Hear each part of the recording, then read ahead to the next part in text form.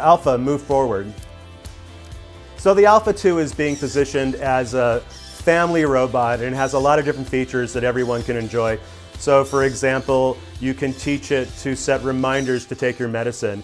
You can eventually even hook into Google's knowledge graph so that you can answer general knowledge questions and also check for the weather and stuff like that. One of the more sophisticated things that Alpha 2 can do is teach us yoga. So let's give this one a try.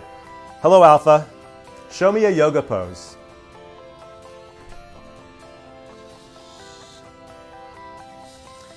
Now Alpha has 20 different parts that replicate human motion, so it can get in pretty much any yoga pose you would need to do in your home. And it definitely has an impressive ability to move around and contort its body in any shape or form. The Alpha 2s that we're looking at today are not the final shipping product, so there are some rough edges and not all the features are currently activated, but it can do facial recognition, so check this out as it follows my face.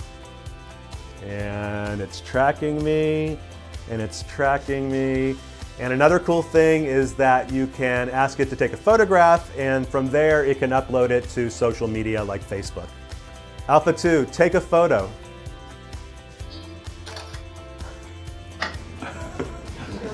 Remember, this is not the finished product, and language is currently limited to just English and Mandarin, and you really need to give it specific commands. If you don't use just the right words, then Alpha 2 will not recognize what you're trying to ask it.